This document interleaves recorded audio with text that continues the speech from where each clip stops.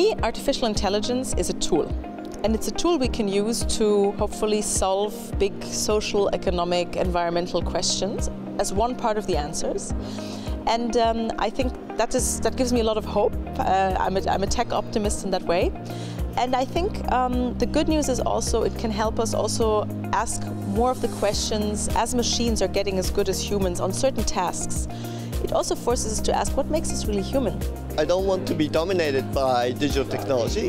We want humans to have full control of what kind of technologies or society we want to have and bring in technology to make that happen. So I think our dream is more important than inventing technology itself. Uma iniciativa Horasis, Câmara Municipal de Cascais e SIC Notícias. Saiba mais em horasis.org.